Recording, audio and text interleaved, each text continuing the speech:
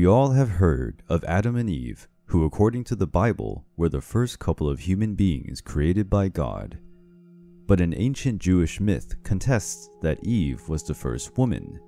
This myth states that before Eve, there was another woman, Lilith. Unlike Eve, who came from Adam's rib, Lilith emerged from clay along with Adam.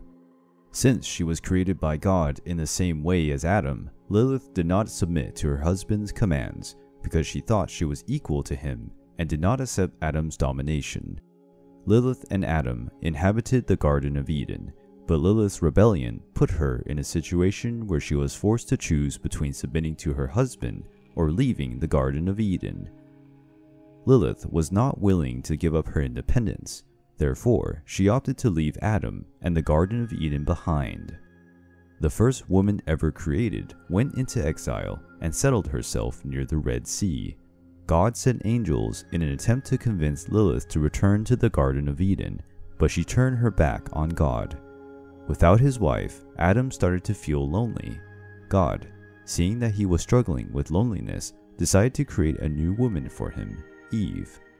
Due to her decision to reject the Creator, Lilith was demonized. She was now considered a woman-shaped demon. In her demonic shape, she would have the power to instigate disease in newborn children, and to protect children from evil, the babies were given amulets with the names of the angels who tried to take Lilith back to Eden.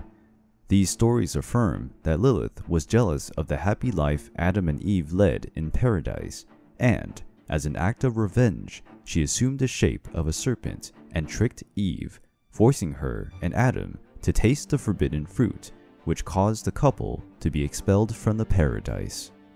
Lilith's story is quite well known, yet this version is not present in the Christian Bible, and it is rejected by both Catholics and Protestants. The version in which she would have been Adam's first wife is found in the Syriac alphabet text. The date of the writings is unknown, but it is believed that they were created already in the medieval era.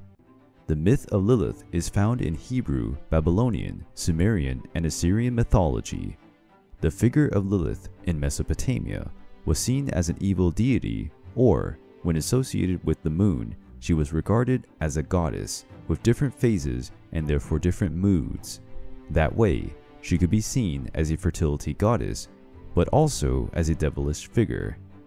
There are theories that state that Lilith's absence from the Bible was created during the councils that defined the canonical books that would constitute the Bible as we know it today. The figure of Lilith as an independent and strong woman would go against the patriarchal structure, one of the cornerstones of the Judeo-Christian culture. For this reason, Lilith was embraced by the feminist movement. She is often regarded as the first feminist. The movement claims that Lilith was unfairly demonized, like most women in our history who have attempted to defy the patriarchy.